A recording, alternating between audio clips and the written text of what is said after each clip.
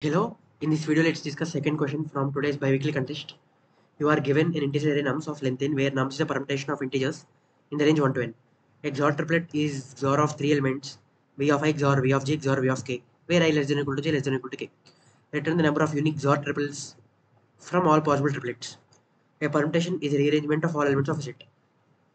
So, and the values of length can go up to 1 if I, and the values can go till n, where nums is a permutation of integers from 1 to n. So what is a permutation exactly? It will contain all elements from 1 to n in any order. So 3 1 2, 1 2 3, 2 3 1, all these are permutations of length 3 because they all have numbers from 1 to 3 in any order.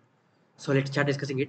Let's say the length is 5 and the values are 1 2 3 4 5 because anyways it is a permutation. So let's assume this is the one, and let's try to find the possible XOR of doubles of pairs. So 1 XOR 2 is 3, 1 XOR 3 is 2, 1 XOR 4 is 5, and 1 XOR 5 is 4. And so on, we can just try to enumerate all the possible ways, pair XORs, and we can find that all values are from 0 to 7. Because, sorry, from 1 to 7. All the values of XORs are possible from 1 to 7. Because there is no value 0 because we can take I less than or equal to j as well. So, okay. So we can take normal values as well, same values. So it can be from 0 to 7. So we found that all the values that are possible are 0 to 7 for n is equal to 5. So here it is 1 and here it is 2, 3, 4, 5, 6 and 7 and 0 if we take equal values. So we found this, but the answer is asked for for triples. So how can we do this? We found that values are from 0 to 7, but this is for a pair because we have only considered two values at a time. But we want for all triplets, right? So let's take the same set again, and now here we have 1 XOR 2 is 3. So we found that 0 to 7 all values can be written as some XOR of some pair. So here 2 also can be written as XOR of some other pair because we found that all values of 0 to 7 can be written as some XOR of two numbers. So 1 XOR 2, similarly for 1 XOR 2, 2 can be written as XOR of two numbers. So now it became triplet. So similarly, let's take this, the last one, and even for 5, it belongs to the range 0 to 7. So we can say that 5 can be written as XOR of two numbers. So now again it became a triplet. And similarly for all values, we can fix the first one and we can make the second one XOR of two other values. And finally, we are sure that we got 0 to values for all triplets because we got for double, and for every double we got that it can be written as some other. So second value can be written as some other 2 because I less than or equal to j less than or equal to k, we can get the same indices as well. So we found finally that we are sure that all values of from 0 to 7 are possible for all triplets. But for n is equal to 5, we found answer is 7 by just by brute force. So we written the values of all pairs and found that the maximum value is 7. So why is the value only 7 and not 15, but not any other value, but why only 7? So now coming to this, let's say the array we have is 1 to 3. So what is the maximum possible XOR? So if we take the value of XOR for 1 to 2, it will be 3 because the MSB will be 1 and LSB is also 1, so value is 3. And similarly for 1 to 3 4, the value is 7 because we can take 3 and 4, right? And now if we try to do for 1 2 3 4 5, we found initially it was 7, so it is 7 for this as well. And let's come for this 1 2 3 4 5 6. So for example, we found the answer for before one, and now we are trying to add next value to check whether the answer is going to increase or not, because for 4 to 5 there is no change. Initially also the value is 7 maximum value, and even after adding 5 it is 7. So when it can change? So even for 1 to 6 the highest XOR values will be for 3 or 4, or even for 6 and 1, even then the value is 7. So even for 1 to 6 the maximum value is 7, and even for 1 to 7 the value is 7. So for 1 to 3 it is 3. For all permutations of length 4, 5, 6, 7, answer is 7. And similarly if we try to take for 8, let's take 1, 2, 3, 4, 5, 6, 7, 8. So then the answer will be 15.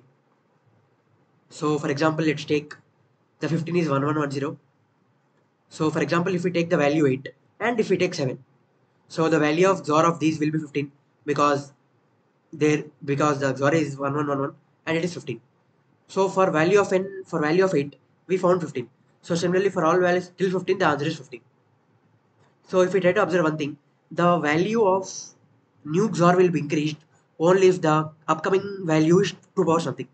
So here it is 4. So the value is changed from 3. And similarly for 2, 3, for 2, 3 it is 3. So initially for value of 2 it is changed, and now for value of 4 it is changed, and for value of 8 it is changed. Because we can take 2 power n and we can take 2 power n minus 1. Because the all bits will, the bitwise AND of 2 power n and 2 power n minus 1 will be 0. So if we take this XOR, the XOR will be maximum for all bits. So we found that the value of XOR is going to increase only if the permutation starts from the length of 2 power n. So for example, for n is equal to 5, the value of size can be written binary as 101 because it is 5. And now we found that for 5, answer is 7. The maximum value of XOR, not answer. The maximum value of XOR is 7. So it is 111.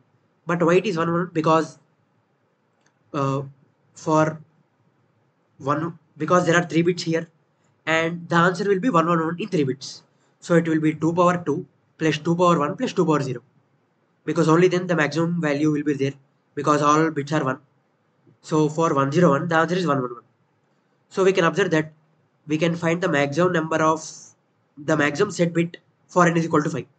And then we can fill all values with 1, and then that will be answer.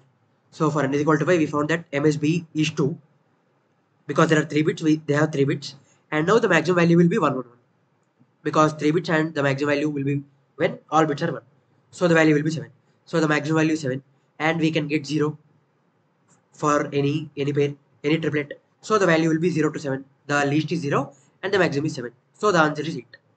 So we found that irrespective of the permutation, we are always sure that we can get any value of XOR for any triplets. And from that we understood that the value of XOR is going to increase only if the permutation is of length n, which is 2 power something. So we found that binary value of size is 101, and the maximum value will be all ones, and then the answer will be 2 power n, where n is MSB plus 1. So the code is very simple. If n is less than 3, return n, because for n is equal to 1 or 2, it is 1 or 2 itself. And for other values, we are trying to return 2 power. So it is left shift operator. So 1 less than x equal to 2 power x. So 1 left shift operator, MSB plus 1. So MSB is log 2 power log n to the base 2. So it is, we are typecasting into integer. So it will be log 2 log n to the base 2, and we are typecasting to integer and plus 1. So we found that irrespective of the vector, if we have a permutation of length n, it is just enough to find the number of bits in that, and we can try to use all ones, and we can return 2 power n value. So the main observation is this: we are going to change only the value of XOR is going to change only for 2 power something. So hope you understand this. If you have any comments, if you have any doubts, comment below. Drop a like. See you in the next video.